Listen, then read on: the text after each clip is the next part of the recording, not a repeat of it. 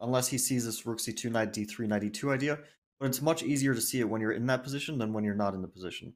So at this point, he might not even be considering rook c2 anymore. That might be off his, let's say, menu, right? Because he's already been there and he decided not to go to that. He decided to go to another position. Like I already forgot that that was an option. I was thinking, okay, rook e1, knight d3 and something, not rook c2, knight d3 and something. He Moment of looked up truth. at Ding. Yeah, he's gonna make a draw. So the Yeah. repetition looks Yeah. likely the way he looked over at Ding. Like, all right, it's a half point here, and he moved away because Ding is thinking. But you know what's interesting about Ding thinking is that we saw the question mark appear, and probably overly harsh given the nature of the position. But that means there's a better move for Black, and e4 is hanging.